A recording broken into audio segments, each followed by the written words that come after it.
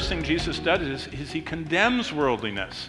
That's why it says in chapter 18, I saw another angel having great authority on the earth, illuminated with glory, and he cried with a loud voice, saying, Babylon is fallen. And he starts condemning everything in there and said it's nothing but awfulness. Jesus calls saints to come out of worldliness. Now, wait a minute. You say, wait a minute. Chapter 18, the church is gone. There's still saints on earth. People are getting saved all the time in the tribulation. Plus, the book of Revelation was written for the church to know what God wants. It doesn't matter if it's what he wants in chapter 18, it's still his revelation. So just as much as in chapter 18, God is telling the inhabitants of the earth to have nothing to do with Satan's worldliness, he's asking us the same today. See, Jesus always asks us to come out of worldliness. What does 1 John 2, 15, 16, and 17 say? Love not the world, nor the things in the world. For all that is in the world, lust of the flesh, lust of the eyes, pride of life, is not of the Father, but is of the world. And the world passes away, and the lust thereof, but he that does the will of the Father lasts forever. But then, you know what it says? Whoever loves the world, the love of the Father is not in him. Do you know how I know I'm a born-again Christian? I have the love of the Father within me. I have a hatred for sin. I still sin. I have a hatred of sin.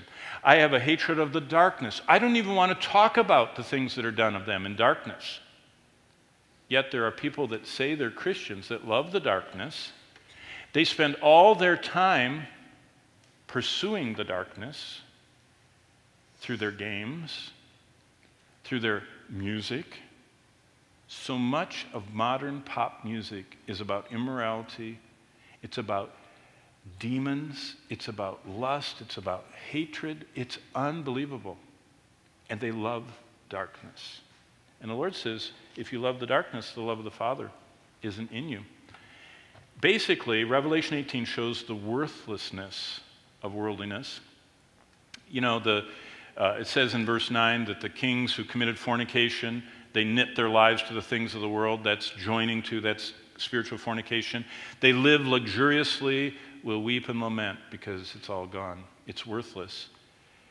Then Jesus shows the end of worldliness. In other words, it's all destroyed and it's all burning. So the question for us is, are you a worldly person? And that question was asked by the first pastor of the first church, of the first book in the New Testament. Do you know what the first book written in the New Testament was? James. James was Jesus Christ's brother. And what he says in James chapter 4 is this.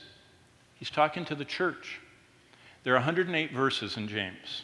There are 54 imperatives. You know what an imperative is? A command. There are 54 times God says, if you have my commands and keep them, you love me. This is something you have to do to love me. Do you know what James said to those people? Adulterers and adulteresses, do you not know that friendship with the world, this is James 4:4, is enmity with God? It gets worse. Whoever therefore wants to be a friend of the world makes himself an enemy of God.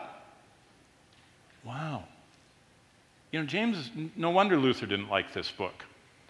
He called it the straw-y epistle. But look at this. Verse 5. Do you not think the scripture says in vain, the Spirit who dwells in us yearns jealously? The Holy Spirit is jealous. We are engaged to Jesus Christ. The Holy Spirit lives within us. And he says, you are engaged to Jesus Christ, God the Son, but you don't have your eyes on him and you're focused and want to be as close to him, draw nigh to God and he'll draw nigh to you. You're wanting to be saved and you've got your eyes on everything else and want everything else that displeases him. He says that makes you the enemy of God. But he gives more grace. Boy, it gets better. Verse 6. Therefore, he says, God resists the proud, but gives grace to the humble. How do we humble ourselves? Submit yourself to God, verse 7 of James 4. Resist the devil, and he will flee from you. Draw near to God, and he will draw near to you. Cleanse your hands, purify your hearts. And on it goes, and ends in verse 10. Humble yourselves in the sight of God.